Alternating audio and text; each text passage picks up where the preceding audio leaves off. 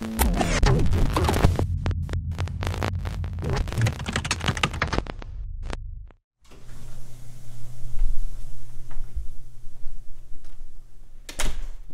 going on, guys? Welcome back. So in the previous video, I tore this engine apart.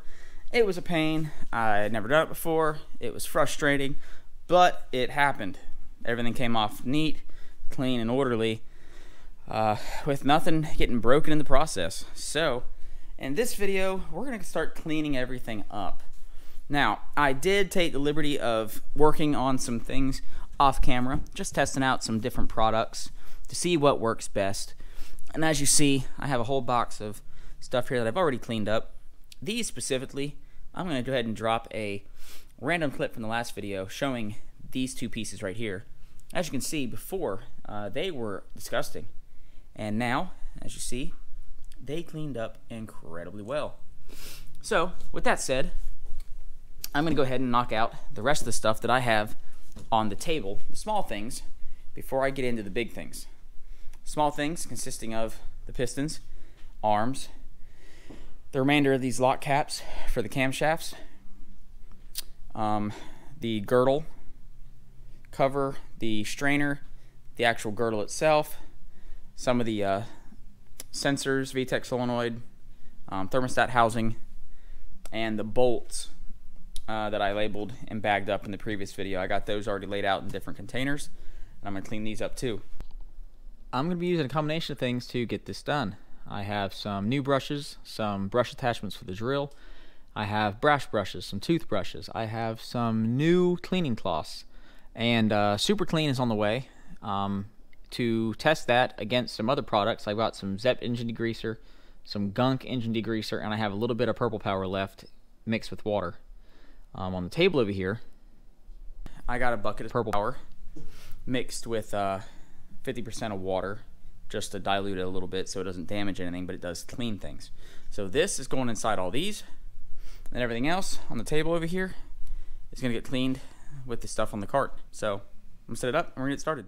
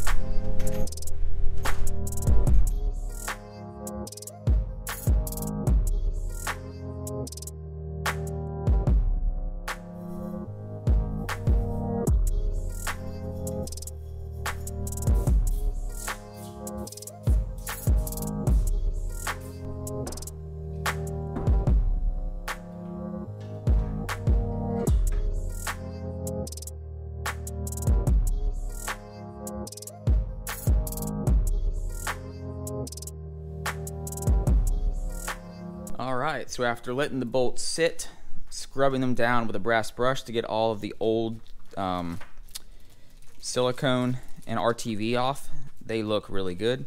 They're all bagged up, relabeled. All of the caps are clean and looking awesome, along with the cover and the filter strainer. So far so good, everything's coming together. So I'm going to go ahead and hop back into it and keep going.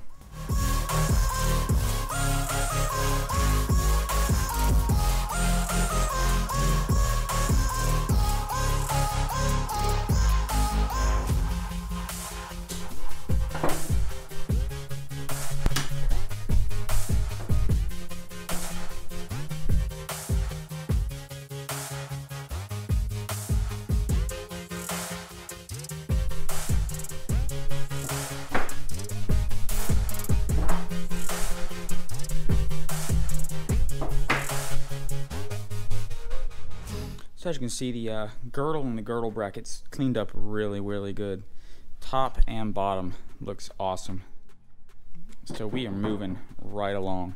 Overall, this took me about 20-25 minutes in total to get this entire thing clean from top to bottom. So not too bad.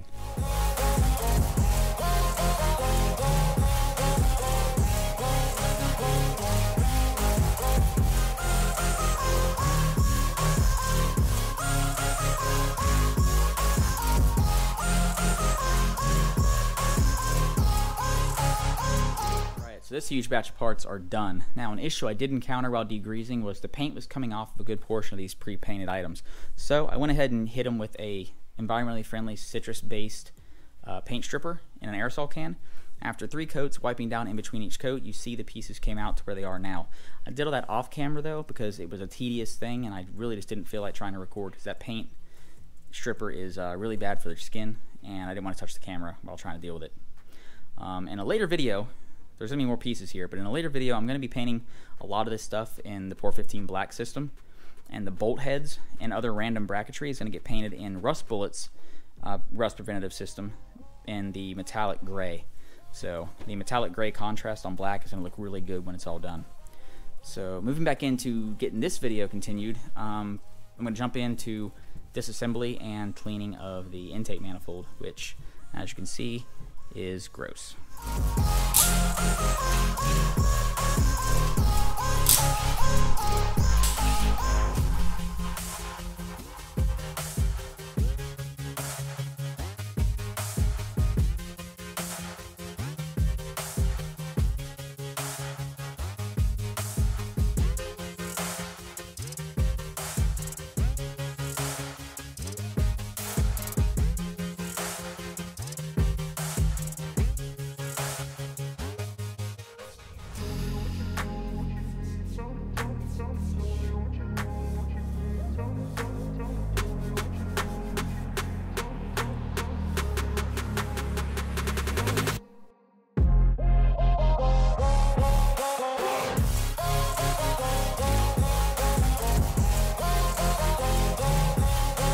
See, the intake manifold is completely clean inside and out.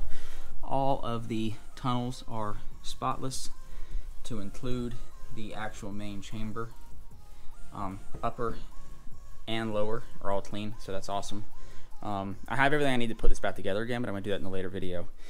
So what's left, I got to hand clean the head, and I have to finish cleaning the transmission and the block. So go ahead and spray it all down with degreaser, hit it with a brushing tool, and then pressure wash it off, and hopefully we'll have a completely clean setup that we can start building from scratch, and it's going to be awesome.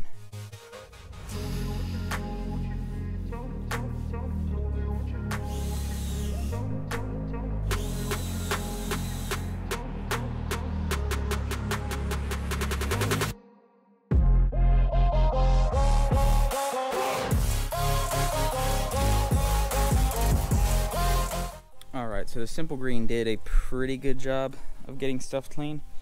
This side looks really good, but the front and back have a little bit of areas where I'm not really liking it yet, and the inside still has a lot of buildup.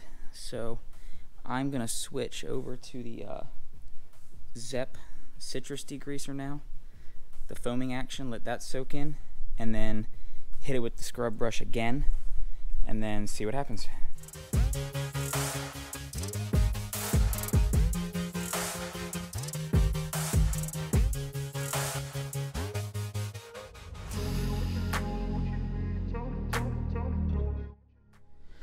Alright, a couple days later, the head is completely disassembled. I did not record this as there are a lot of awesome videos on YouTube already with the disassembly process, 2 of which I will link in the description below if you need to see them at any point. They are really good to follow.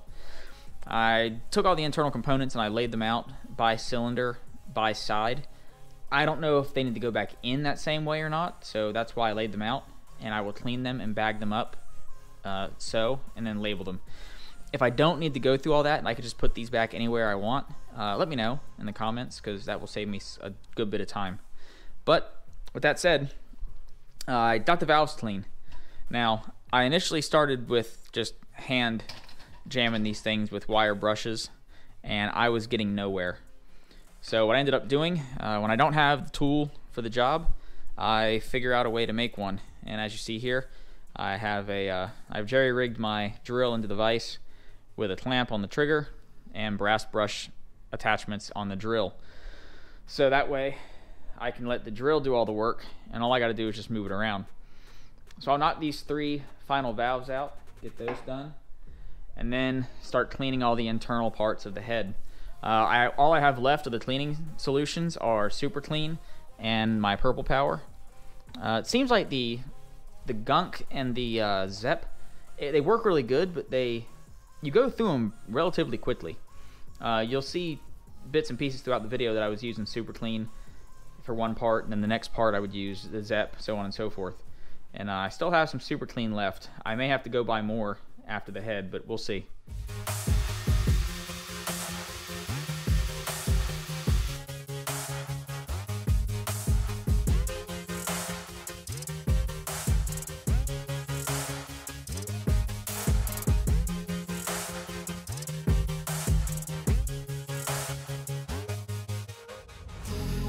Alright, so all the valves are done.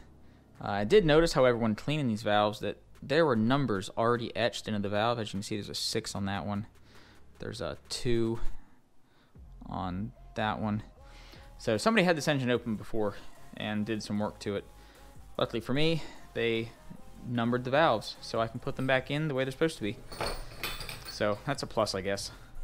Now, I'm going to go ahead and move the head out of the way and start cleaning all of the internals and get them in their own specific bags and stowed away.